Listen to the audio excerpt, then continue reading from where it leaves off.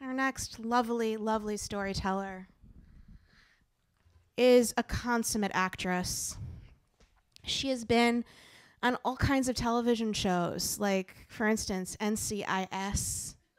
That's a good one. And The New Girl, have you guys seen that? That's good, right? And on Nickelodeon. And have you guys seen HBO's Togetherness? Have you seen that? That's such a good show. She's on that. So she has done a lot of TV. And she is creating her own storytelling show at the Groundlings. She used to be part of the Sunday show there.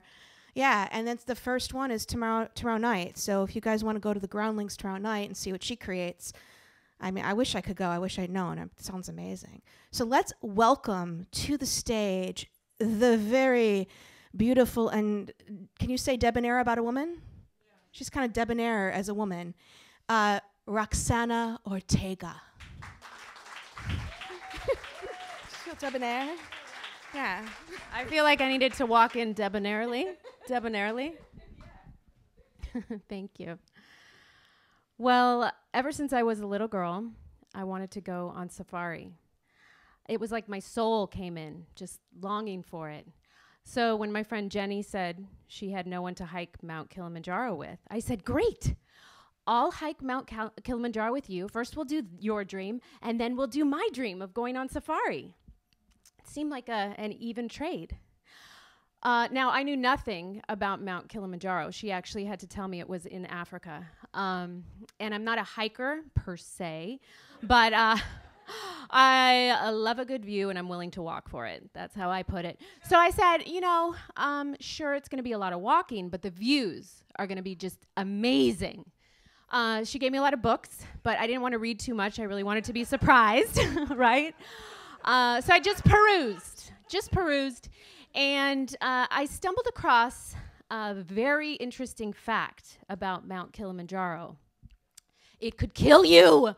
It could kill you. People died every year. We were going to be walking in extreme altitude. I did not know that. For 7 days, reaching over 19,000 feet. And this could cause something called cerebral edema, whose symptoms included 2 words, brain leak.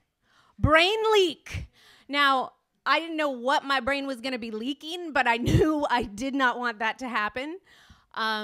See, I'm adventurous, but I'm also extremely fearful. It's a weird combination. My therapist told me I run anxious. When I go downstairs, like walk down a staircase, I picture my dead body at the bottom of the staircase. It's just what my brain does. So my brain did not need to think of itself leaking on the top of the mountain. Like, that was the last thing it needed. Then the gear list came. That didn't help. It was 7 pages of essential gear, it was titled, with words like gaiters, neoprene sleeve, balaclava. I grew up in California. Like, I didn't know what these things were, let alone how to pronounce them, but I knew if I did not get them, I would probably die. So I bought them all. And I hadn't planned on doing any training because I read in one of those books, you can't train for altitude, and I really clung to that. But I was so freaked out 2 weeks before I started hiking Runyon Canyon and doing panicked squats at the gym. I was the girl on the airplane with the compression socks, just like, walking up and down the aisles and stretching my quads by the bathroom during the flight.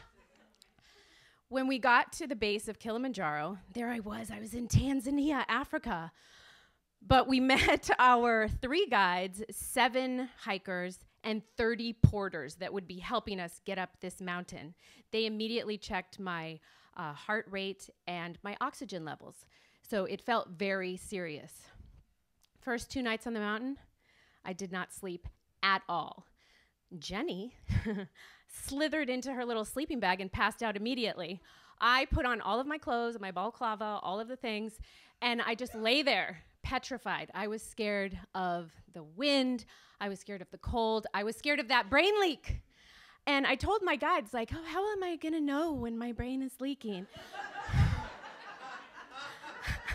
And my guide was like, you won't know. We will know. And I was like, that did not help. See, I kept telling them all my fears, like, I can't sleep. You are tired, so you will sleep. I was like, don't you have insomnia in Africa? Like, no, I can't sleep. I finally slept night 3, but it was really hard. Like, we were walking 7-hour days, and you'd fall if you did not have your pole technique down. I did not have my pole technique down. One day, one of the guides said, who here is afraid of heights? And I was like, I am.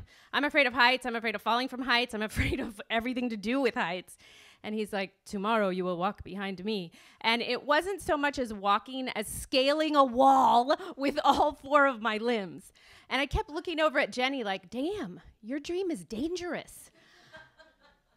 The night of the summit attempt, they should really rephrase that, but the night of the summit attempt, they woke us up at 12:30 in the morning in the pitch black to start the icy incline for 6 hours straight. And they said, it's too cold and too high to stop. It's not safe.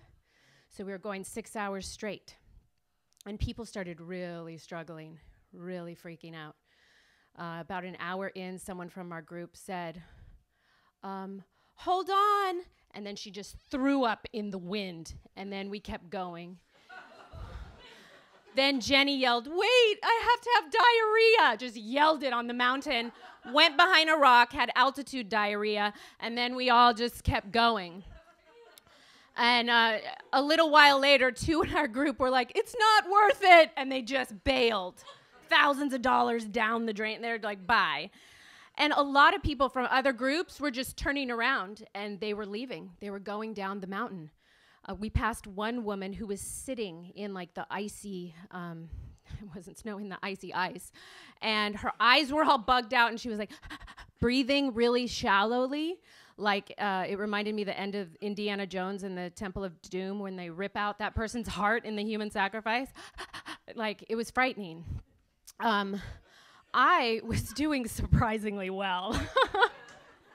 Must have been those compression socks. But I was doing surprisingly well. I mean, I kept repeating my name and address over and over again in my just to make sure I hadn't sprung a leak.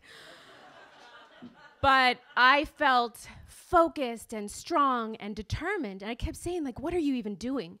This isn't your dream. This is Jenny's dream. Like, you didn't even want to be here. You wanted to be on safari in a Jeep where they don't even allow you to walk.